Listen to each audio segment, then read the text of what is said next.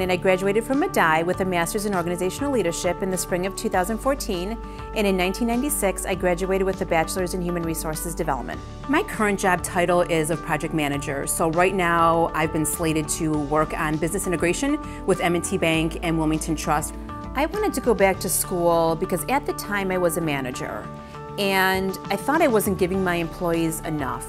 And I wanted to be more aware of how I interact with people and how they interact with me, and I wanted to be a better communicator. So there was a lot of things going on. Really, that's ultimately is what led me to Medaille.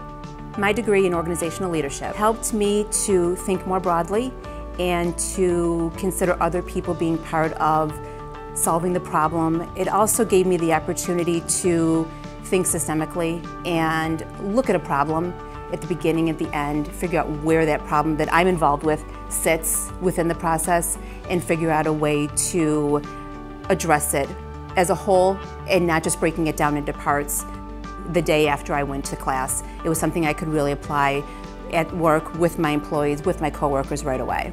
Looking back 6 months, I am absolutely happy I did the program. I grew a ton from every class, from each professor, from my team, my cohort. I learned a lot about myself. I learned a lot about people. I learned a lot about working in teams, and I wish I had done it sooner. If there's one thing I can say to anyone who is really interested in going back for their advanced degree is to don't wait. It's worthwhile, it's rewarding. You feel better about yourself, and your degree will take you places you didn't even realize it would take you.